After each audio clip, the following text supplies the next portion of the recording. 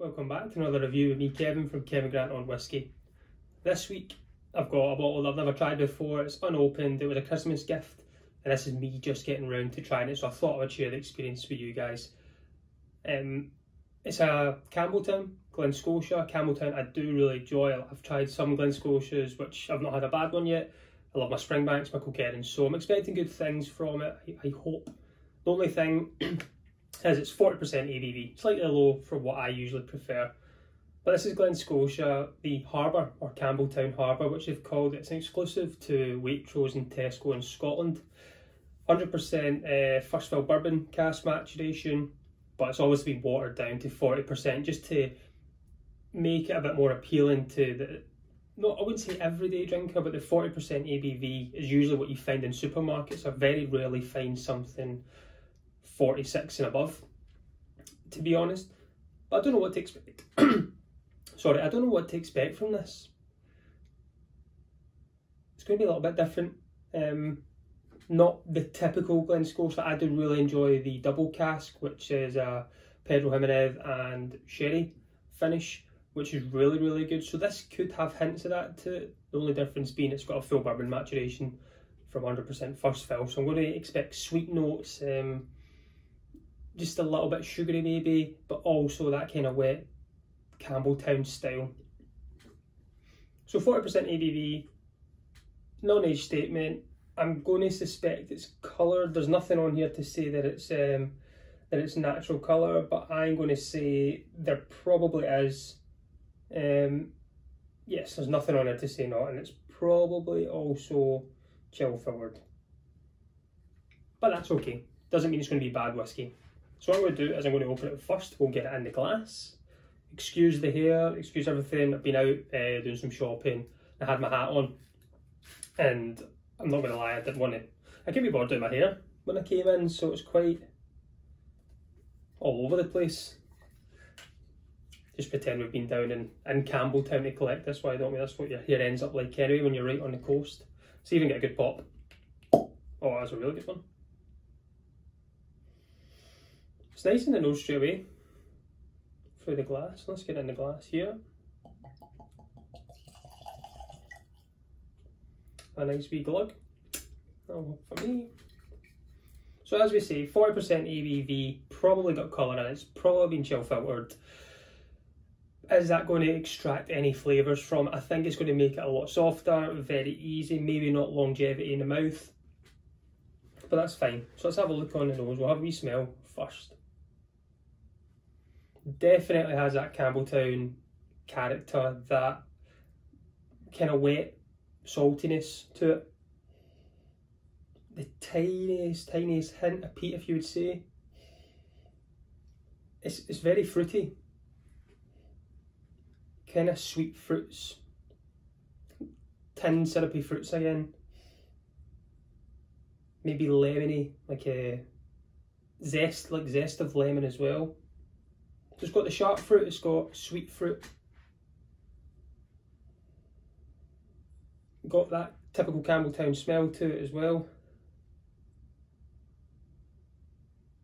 And then it's got like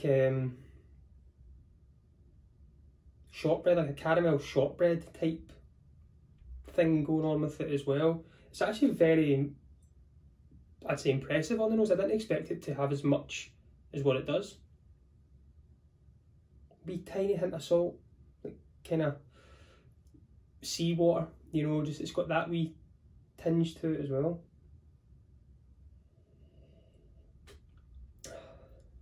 Very, very nice. Well, let's try it in the palate anyway, so Slainte, folks, see how we get on.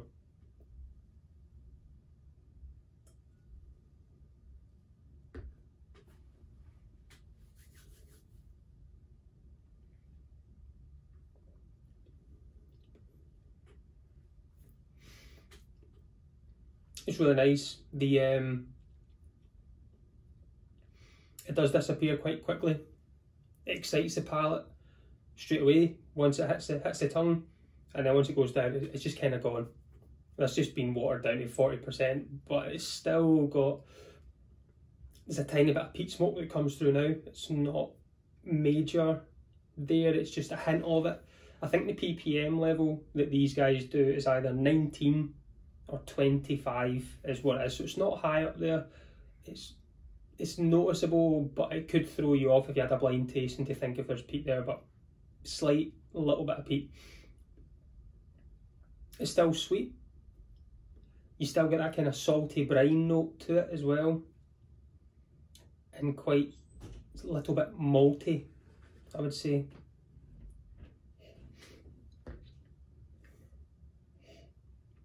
But it's really good. I quite enjoy that. I think this is a nice wee reach to the cupboard if you're struggling for something and you'll enjoy it. Start of a night, go for it. As my mum actually bought me this for my Christmas. I knew I didn't have any Glen Scotia on there, and she did ask if I wanted a Glen Scotia or Loch Lomond. And then saying that they're both from the same group, owned by Loch Lomond Group. And I went for this because I have a Loch Lomond sitting there. So I'm enjoying it. It's just very easy sipping whiskey, good introduction to whiskey, a nice easy Campbeltown introduction as well, because sometimes Springbank can be powerful, right in there, high ABVs. I don't think I've ever seen them have anything at 40%. But then you've got this could be your introduction to Campbeltown, because Campbeltown at one point used to be the capital of whiskey making in the world. Used to have over 30 distilleries in the 1800s to early 1900s, and then that all flew away. Campbeltown stayed because Springbank were family owned and they got it, and then I think Glen Scotia, by the skin of their teeth, were able to stay alive, and now look at them. So great whiskey, really do enjoy it. I've tried a lot of their stuff. This is one, I probably would keep this on the shelf. I don't know what the price of it was. I think next time I go to Tesco I'll have a wee look and see what it's sitting at to know if it's something that'll replenish. Even though it's 40% ABV, we'll put a little bit of water in it. We'll see if it's going to change it in any way whatsoever. Just a wee glug. You can see the oil slightly just separating from it, but it goes quite quickly just because it's watered down already. Always like whiskey at cask strength, because I always think you can always add water to whiskey, you can never take it away. So it's got a little bit more funk now on the nose, I would say. It's got a kind of more wood influence coming through from it now, that more, a big bit of oak, like wood shavings. But that citrus blast hitch that's more lemony now, that the syrup kind of goes away. But that wee bit of salt water stays. Slainte again, let's try it without.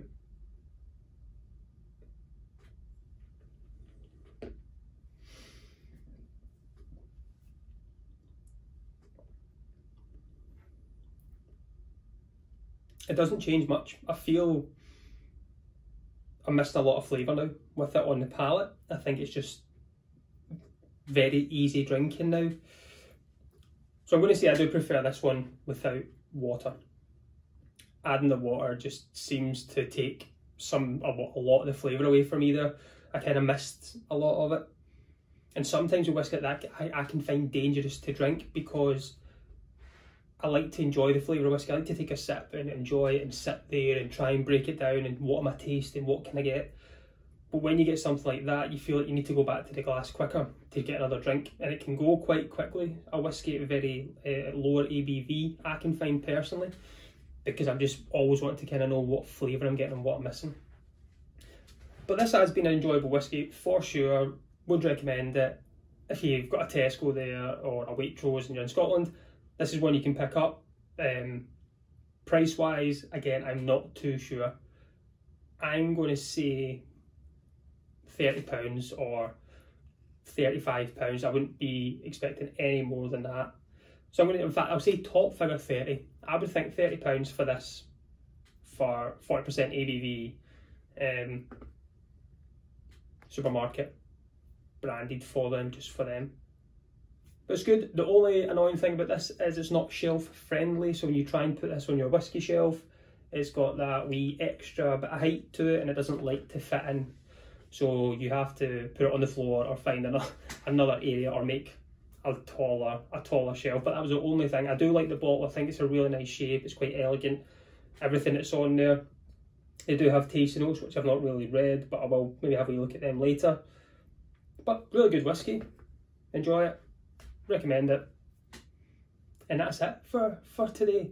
I'd like to say a huge thanks to everyone who's been supporting me and still watching and subscribing. I'm close to 300 now, something I never thought I would get. So who knows where this one's going to take me. Last week's video was just off the cusp, but this is what we've got. Tomorrow's payday for me, so I'm thinking about going to the supermarket with maybe £30 again and seeing just supermarket whiskey, not going to my specialist shop, but what I can find in a supermarket and just go with it, and we'll do a review on a whiskey at £30 or less, just to see that stuff that we can maybe get our hands on a lot more frequently. But I've been Kevin from Kevin Grant on Whisky. Thanks for joining, and join me next week and let's talk whiskey. Slainte, folks.